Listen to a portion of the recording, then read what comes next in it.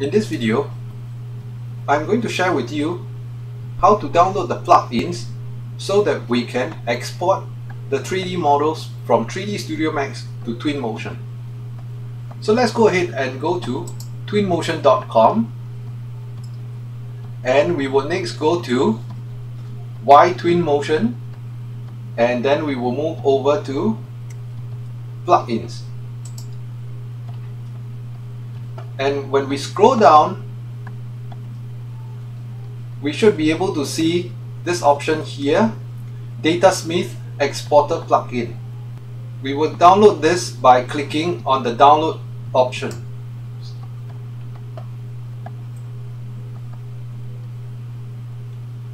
And we will click on download now, and we will save this at a location we can remember. So I'm going to go ahead to just save it in this folder here.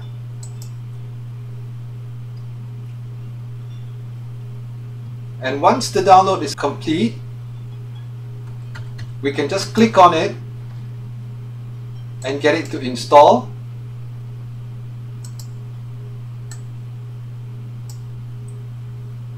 The Unreal Datasmith Exporter will be able to detect whatever existing version that we have installed in our computer. So as you can see down here, I've got Autodesk 3D Studio Max version 2020 installed, and I'm going to use this and click on install.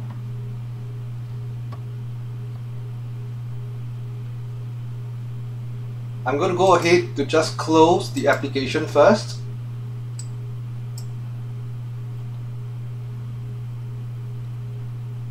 And let it retry again.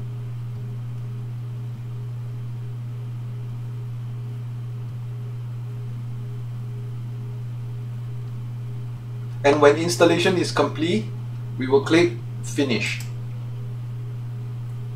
That is all to the plugin installation. So let's take a look and see what happens after the installation is done. So we're going to go ahead and start up 3D Studio Max now. And with this, I will just load a 3D model.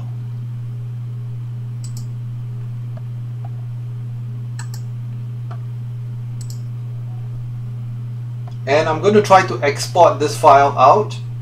So I'm going to go to File and Export, and click on the Export option here. And I'm going to select the location where to save it. I'm just going to save it here. Alright, and I'm going to call it, let's say, 9 grid site. Export. And once this is done, I am going to choose Save as Type, and I would choose this one here. Let me just move this further up. And I'm going to look for this option here called Unreal Datasmith. So I'm going to click on Unreal Datasmith option here and save it. I can go ahead and just leave these options default and click OK. And that's it. The export is done. So let's go ahead and switch over to now TwinMotion. And inside TwinMotion here, we're going to click on this import tab here. Under import, import. So we're going to click on this and click on the open button here and look for this 9 grid export Datasmith file. This will be the exported file, and we're going to click open and import.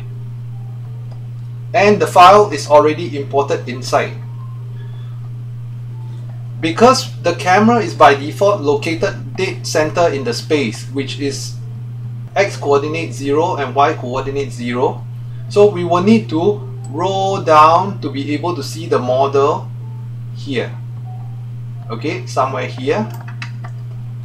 And we can use our navigation buttons to be able to see this in the correct orientation, like that. You will notice that the model appears a little bit floating this way. So what can happen is we can proceed to raise the ground level up a little bit, like that, by dragging the gizmo. Okay, but we're not going to do this. We are going to just mouse over this z-axis gizmo, and we will key in 0.4 and press enter, and this should align the ground plane very closely underneath the base of the 9-grid model here, this way.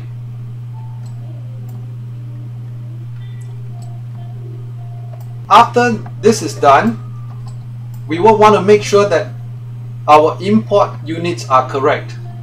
So how do we do this? One of the methods I use quite frequently when I'm trying to establish a unit, whether this is correct or not, is to use a human figure size. So I'm going to click on this button down here, and we're going to use animated humans. Okay, it is under this portion here, under library button. When we expand out, we're going to look for characters, and then we'll click on animated humans, and we can just use any of the human figures here. So I'm going to just use any one of this here and drag it into the side down here.